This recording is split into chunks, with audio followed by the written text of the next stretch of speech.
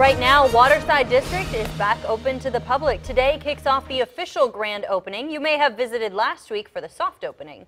Well, today there's going to be a lot going on for the grand opening celebration, including concerts later tonight. Now, 10 your side's Jason Marks is live in downtown Norfolk with more on what you need to know if you're headed there today. Hey, Jason.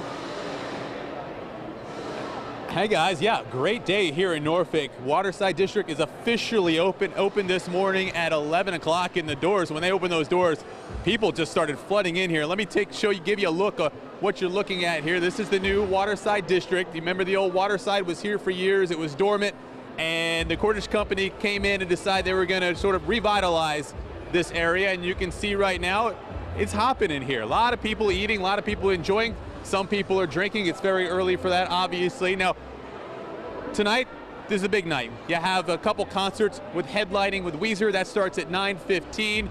But joining me now is the busiest man in Norfolk. This is Glenn Such. He's the president of the Waterside District.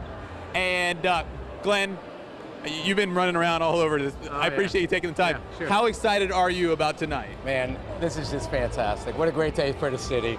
Just unbelievable. So happy. We're finally open. Let's do this. You had to pop out your earpiece because it keeps going for me, right? Tell, what do people need to know when they're coming out here? What are the most important things, especially today and then over the weekend? Well, you know, we're going to have big crowds, but there's plenty of parking. We got everything ready to go for you. Concerts going on outside as planned, rain or shine. Plenty of places to come inside and eat, hang out, enjoy it, relax. We got it all weekend long. Great entertainment, family fun as well. How do you think that this venue here is going to change the city? Not only the city, but Hampton Roads in general. You know, we're a part of that revitalization, and Norfolk's hot right now, Hampton Roads. So, you know, we're about to be part of the pulse, and it looks really good down here. See all the flags, to see all the maritime activity on the river and all. So we're a part of it. Now you got a place to go. You got the beach. You got Norfolk. There's great things around happening in the Hampton Roads. Obviously, big night tonight. I know the actual ceremony will take place here at 5 o'clock. Yes. And then tell me about the night, because a couple big names playing. So some big names are here, yeah. So we'll get the ceremony out of the way. We'll make our speeches, and we'll drop the balloons, and then away we go. New Politics, man. What a great band. They're coming on at 8 o'clock, and then one of my favorite bands from the 90s, aren't they? Weezer, man. They're here. They'll be going on about 9 p.m.